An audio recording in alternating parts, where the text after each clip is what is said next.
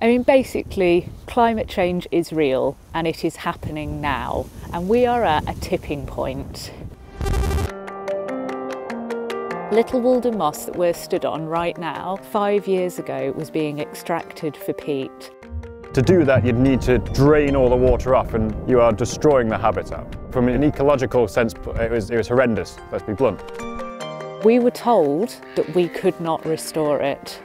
You can't actually create a peatland. You know, much like you could create a woodland, for example, you can plant some trees, which is great, but once a peatland is gone, it's gone, there's nothing you can do. The figure that's always put out is 98% has been destroyed, so that is destroyed, it's gone. 2% being left is incredibly rare. We don't have any pristine peatland anymore.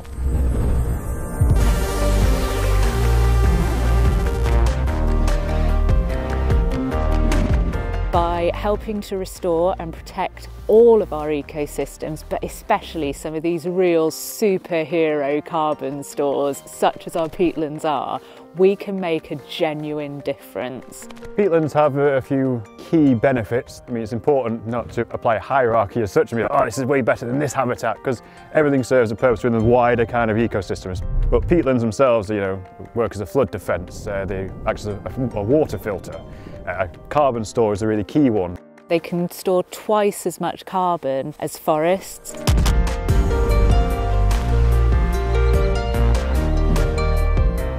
It's fortunate that we have so much of it within the lowland regions of Greater Manchester, only a short distance from the city centre itself.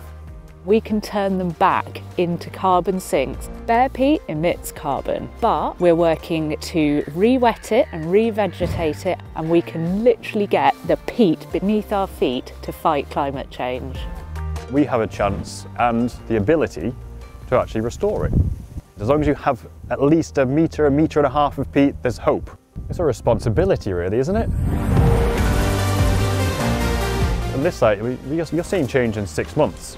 A lot of large-scale planting has gone on, over 250,000 plants in the last few years. That's positive, that is working. Damaging our peatlands to fill cheap bags of compost, it's got to stop. We know the harm that damage to our peatlands causes to our climate, so we need to stop doing it, and we need to stop doing it now. We can literally do anything we want, so why not do something positive? What harm will it do you? Nice and simple, isn't it? That's again, my simple view on things, that's how I do it.